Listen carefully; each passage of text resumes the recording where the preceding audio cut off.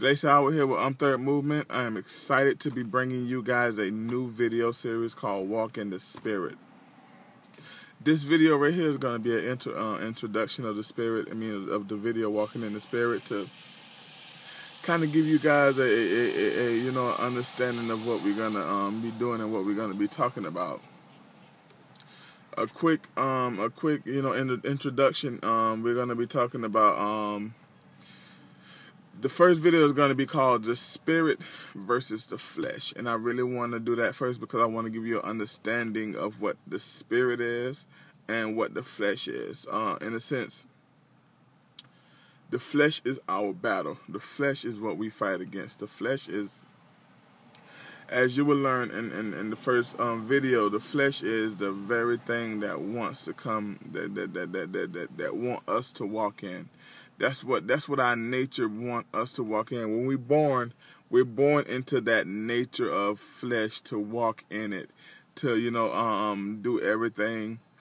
The first birth is that born into flesh. That they're born with flesh into flesh. When we get older to understand that, the second birth is the birth born into the Spirit. That's why it's so important that we get baptized, because once we go in that water and come up and symbolize the second birth, we are now birthed into the Spirit. And I know a lot of times we don't really want to we don't talk about that in the church. We rarely talk about the Holy Spirit as a life, as a way we're supposed to live. We talk about him, a lot of times as something emotional, how we feel at a moment, or how it makes us react. If I feel the Holy Spirit, I should dance around, and if I feel the Spirit, I should, move around and shout up the fire, like fire shot up in my bones and all that. No. It's a lifestyle that we have to live. We're called to live a lifestyle of walking in the Spirit. We're going to be coming in this series out of Galatians.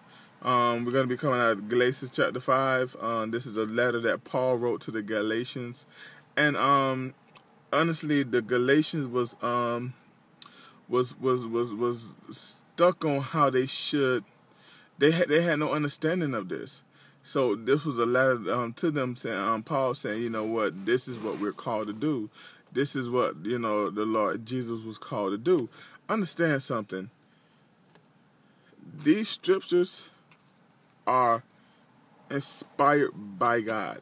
They're given to us by God. Paul was a man of God, a man who was always, in prayer, who was always, he was teaching the word of God, but he was always in a position of being taught from God. So understand, Paul understood the Spirit because he was in the Spirit. And these very words that we read and we study is the Spirit led. These are what the Spirit led to Paul to teach Paul to teach the people. This one just came to me, Spirit. A lot of times people wants to, question the Bible, especially unbelievers. They want to question the Bible. The reason why unbelievers question the Bible because they don't understand the whole spiritual aspect of it. What I mean by that is I'm not talking about, spiritual mean literally to have the Spirit of God. And spiritual, walking in the Spirit. That's what spiritual means. Having the Spirit of God lead you and guide you. That's being spiritual. But we're living in a day where that whole definition of spiritual has been hijacked to mean religion. This is my religion. I'm spiritual now because I believe in Jesus.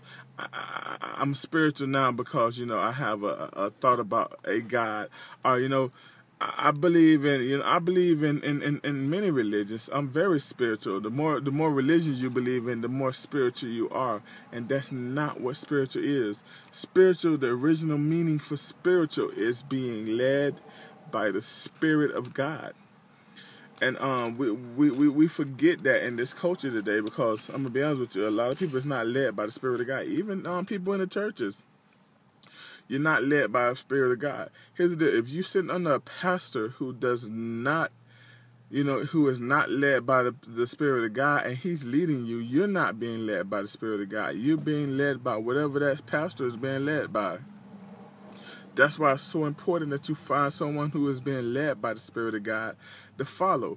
At some point, I'm a firm believer that we have to. It happened in my life. I got behind my pastor who was led by the Spirit of God, and he brought me up in God, in the Spirit of God. But it was ordained because I was already led by the Spirit. Before I got under my pastor, I was already led by the Spirit. I prayed to the Spirit that he lead me to where I need to go to be built up. There's a difference. When I was a baby Christian, I still studied my word. I didn't understand a lot of it, but I still studied it, and I knew to ask God for the understanding. I knew to ask God, for the spirit of understanding. I knew to ask God, how do I walk in the Spirit? And the Spirit led me to a man of God who was already walking in the Spirit to take me under his wings and lead me and show me how to walk in the Spirit of God. Just like the Spirit leads me to do these videos. A lot of times, like, I'm going to be honest with you, a lot of times I just be studying and be like, okay, time to record. And I just literally just be in my study time, push record, and the Spirit of God just literally takes over. Even just now when we start I had no plans on talking about, on spiritual. That's the Holy Spirit's talking to me. As I was talking about the whole spiritual aspect just earlier in this same video, I was learning, understanding myself. The whole meaning of spiritual, that was straight from the Holy Spirit. A lot of times, we have to be submissive to the Spirit of God and not just be submissive to a man or a teacher. If you're submissive to the Spirit of God, he may say, this person has did everything I needed him to do, not need to shift you to be over here.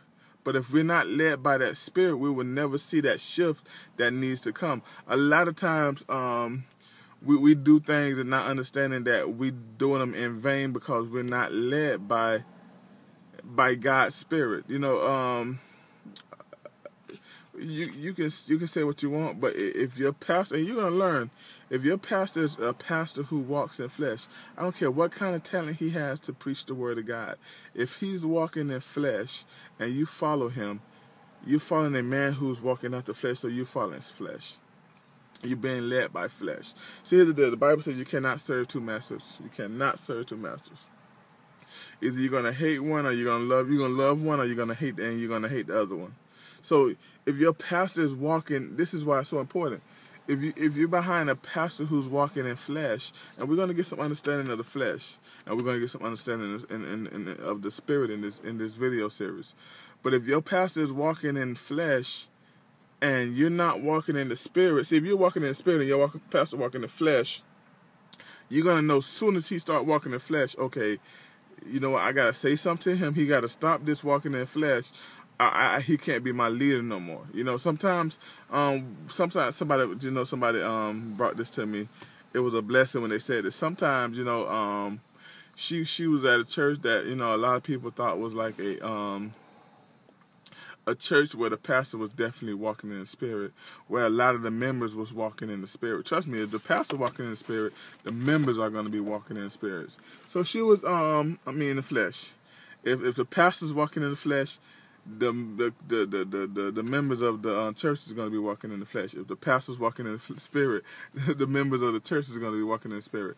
I'm having a hard time with my tie today. I don't know what's going on. But anyways, I digress. Let's get back to the whole thing. If the pastor's walking in flesh, the members are going to be walking in flesh. But sometimes God will plant a person who walking in the Spirit to to reveal to that church, to that ministry, that it's a lot of flesh going on and they need to come out of it. In that aspect, if you got that calling from God and you walking in the Spirit, you will know, because God will clearly make that, your assignment. We forget that there's a lot of different assignments that we have inside the church. Some people are assigned to, the whole doors. They're very friendly. They got that spiritual assignment to hold doors and give people hugs and all that. That's ministry. We have some people who are assigned to lead the flock, to lead that church, to govern that church. We have some people designed to pastor that church. We have some people designed spiritually to youth pastor that church. You know, so we have different aspects, and it goes more than just, you know, the big jobs. You think, you know, the ushers, the pastors, the deacon. It goes bigger than that. You know, God have people planted at the ministry just to pray for that ministry. They'll have no other assignment. They can be inside that ministry, and their whole assignment is to pray for that ministry, to stay in constant prayer for that ministry. You know, God have you in a position. You see, that's the thing. We don't never know why God do things in our life. That's why we can't be so quick to just run out of things. You know, that's why we got to be so quick to be in the spirit. That's why it's so important that we walk in the spirit, because when that we walk in the spirit. When things inside that ministry goes wrong, doesn't mean it's time for you to just up and leave. You know, if you're walking in the spirit, God may have you there for that time. It might be time for you to shine. It might be time for you to put your spiritual superhero suit on. It's time for you to suit up and, you know, do what you was called there to do. Some people are called there to, you know, they can see that person coming in. That person is very fleshly. You know, they don't have an understanding of the spirit. So you know what? This is what God has me. I'm going to pray for this person. I'm going to pray. I'm going to stand in. I'm going to fast. I'm going to do everything I got to do for this person so that, you know, they can, you know, have an easy time. We don't know what we call in the ministry to do. You know, we're not all called for leadership. And I think that's the biggest misconception is we all call to get in the ministry, to learn, and then go move to leadership, to be a head in a ministry. No, that's not how God works. That's why it's so important to be in the ministry so you can be in the spirit so you can have an understanding of your calling in that ministry, you know. So this has been a you know, just a quick overview, a quick, you know, introduction of the series of what we're going to be, you know, learning in the you know, the spirit of fear, the walking in the spirit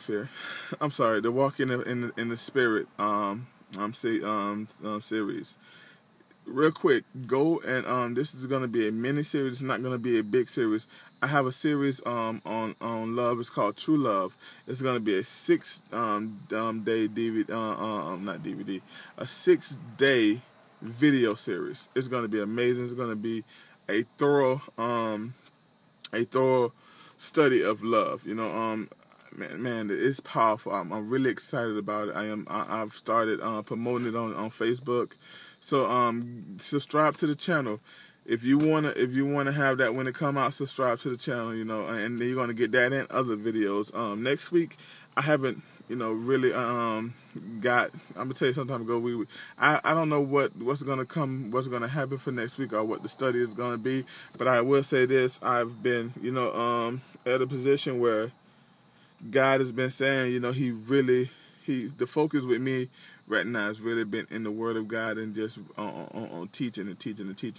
Even with this series right here, the Spirit of walking in the Spirit, it was something that, you know, I was just studying, and God said, you know what, it's something more here, and it's something I want you to get to the people. So, you know, I'm just being faithful. A lot of times it's just me being faithful. I not, you know, I listen. To be honest with you, be faithful to God. I'm gonna tell you, because you don't never know, and just because, you know, even at times when you're being faithful to God, it seems like everything in your life is going wrong. This is a word. It seems like everything in your life is going wrong, and it's hard to be faithful, but stay faithful. Because when you think everything is going wrong, God is doing something behind that.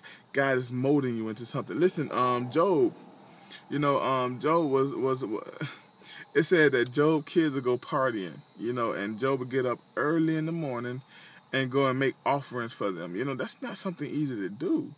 You know, that's not something easy to do.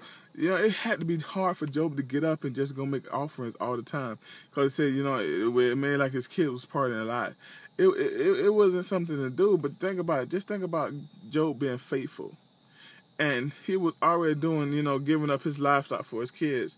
You know, a lot of people say, man, I got to give up this right here. You know, just imagine, you know, you're going to pay, you know, making a tithe offerings.